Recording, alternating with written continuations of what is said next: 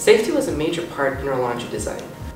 We have a person manning the pressure gauge at all times during the launch, making sure that we don't exceed our maximum pressure reading of 135 psi. If we go even 5 pounds per square inch more, that person instantly releases the valve and all the pressure is safely released from the launch tube. So we realized that fins were not a good idea. Fins can be easily damaged, and especially inside of a rocket tube. And so there's 4 ridges spaced at 90-degree intervals on the rocket that help the rocket to spin and start spinning once it's in the barrel and then continue to spin once it leaves the barrel. This reduces some of the speed of the rocket, however, it increases the stability without having to add fins. With this unique rifling design, I think we've created something really special. 5, 4, 3,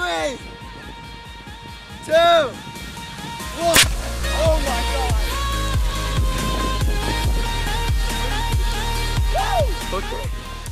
We used the detachable head of the rocket, and then we had the parachute come out that way, but it wasn't very reliable. Packing the parachute was actually way more difficult than we thought.